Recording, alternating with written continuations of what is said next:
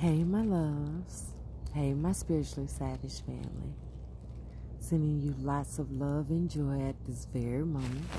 I am sitting outside journaling, giving you some much needed vitamin D. Enjoying my blanket. And just enjoying this day, right?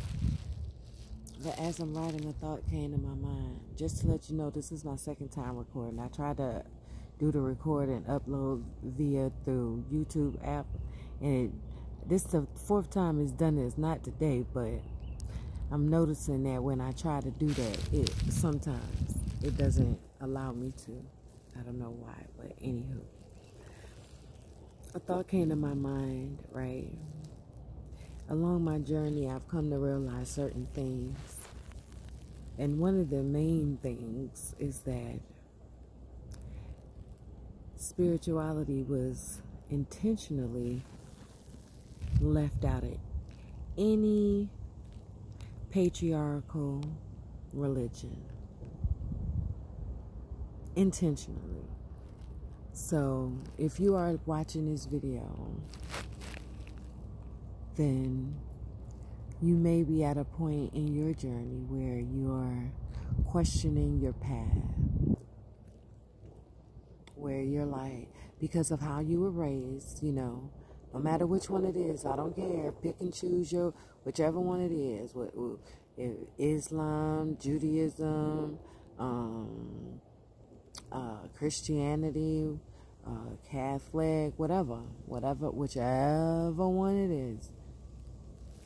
If it is ran off a patriarchal system, spirituality was intentionally left out of it. And to me, one of the main reasons on why that would be is because mainly spirituality centers around the woman. And then I go back to me being in high school, and I remember the Salem witch trials, and thought that was very interesting, right? And then I'm like, okay, well, why is that so? Why is that so? So, if you are beginning your spiritual journey and you've come across this video, if you're in the middle of it and you had an intuition about it and you were like, why this doesn't sit right with me? Well, this is just confirmation that you're on the right path. So do some digging. Whatever religion you are in. You can even look up patriarchal religions and see what they say about them. From Christianity and how it got started, Catholicism, how it got started, Buddhism, how it got started, all that stuff. And so I've come to the point where I appreciate the path that started me on my way, which is religion. I had fun in church. I learned a lot in church. Actually, it was the core values that led me here. I was just confused as to why the people I had around me, not all, didn't believe in the same core values when we went to the same church, and or went to church, or I'm trying to learn, not trying to learn, but I'm trying to not curse as much. But in any religion, the basis of any religion is love. But when people do things that are not in love or done out of love, it confuses you. It confused me. It did. And that was because the spirituality part, where it tells you to love yourself as God loves you first, literally. So certain things you may need to be walking away from. And I'm learning that now. And I believe that is going to be an ongoing lesson as we evolve. when we evolve. God does not want you to self-sacrifice yourself. And I have to keep saying that because that's what I did. And so I'm assuming if you clicked on here, you in that same boat. I had like 10 folks, so I don't know how many you had. I had a whole family. And when I say that, I'm not speaking of just my immediate family. I'm talking about my spiritual family too. Because once you realize that we are in meat suits, you also realize that friends are your spiritual family, so they can either be soul tribe or they can be your karmics, meaning that they are here to teach you a lesson. That's what spirituality teaches you, that there are certain people in your life. Religion said it, but spirituality breaks it down. That kind of startled me a little bit, but it breaks it down. God embodies both.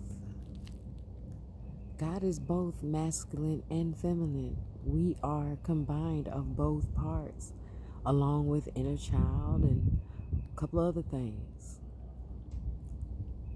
So if you're on this journey and you've gotten to this video, then you are just now learning, or you're in the middle of your journey, or you're celebrating like me and learning how to sit still and let God work through our lives, right? Learning how to sit still and listen without moving. I'm still learning. Listen, I have 40-something years of constant movement. So, and in the last 20, it was like superimposed. So, you know. But I'm here and I am celebrating. Literally. Because I just had a thought try to intervene my sitting out here, and I was laying on my back. That's what prompted me to go get my book and start writing, because I recognized the enemy's voice trying to distract me with my past when I don't have no need for my past anymore. The only need or desire I have to revisit the past, and I'm talking about from yesterday on back, from that moment on back.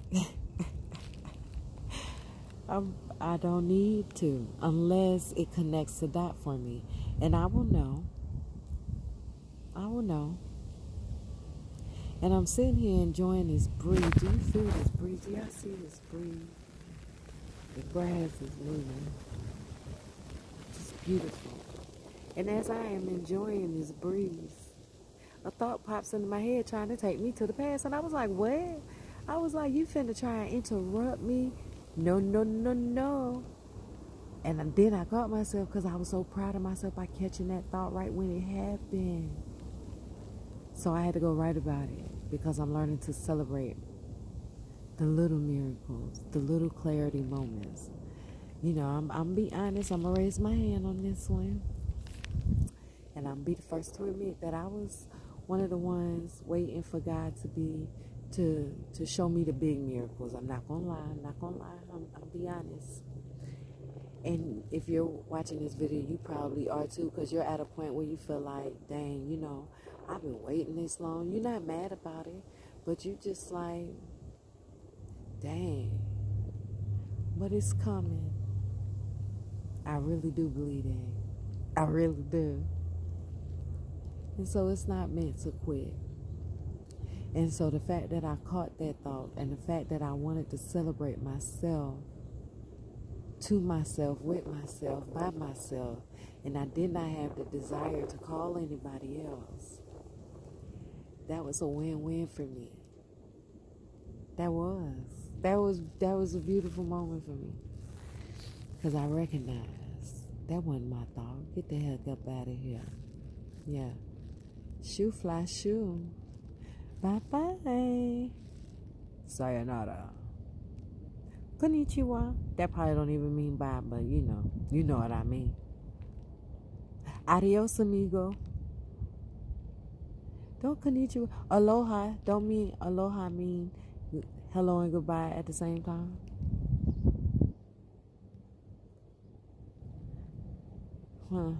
Either way. Peace, love, and light. Namaste. Ashe. If you haven't gotten outside, get outside. Get outside right now. Get outside. Take this as a sign to get outside. I'm looking right now to see what time it is. It is 5:05 my time. Right? Oh, yes, it is. Thursday, April 15th. Take that as confirmation that you need to get outside. Don't matter when you come across this video. No matter what the day is. We vibing, honey. That's it. I shall talk to you guys soon. Have a good one.